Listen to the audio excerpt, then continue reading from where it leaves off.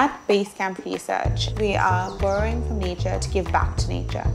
ZymCTRL is a protein language model that is trained on enzymatic data. A user is able to type in a EC number and then are able to generate sequences from the model.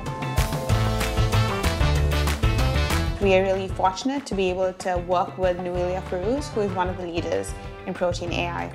And even further, what we show in the lab is that they work into your shell, so we don't need to optimize them, we don't need to do absolutely anything with them, and they already, as they are, they work in the lab.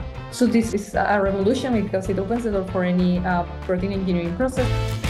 The model is trained on public databases or the branded dataset, and we quickly realized there were some classes that were underrepresented in the model training, and so we thought, we have a large database full of sequences.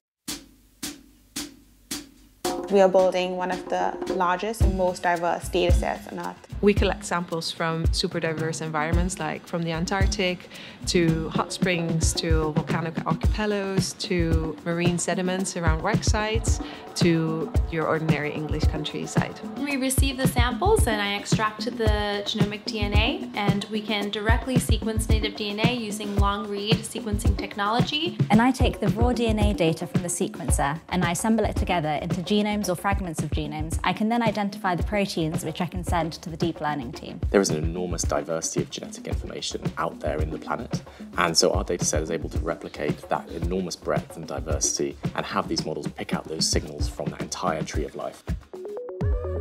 So when we fine-tuned ZymCTRL on Basecamp Research sequences, we were able to generate sequences that were much lower in sequence space to any natural sequences, and also the in silico metrics were much higher.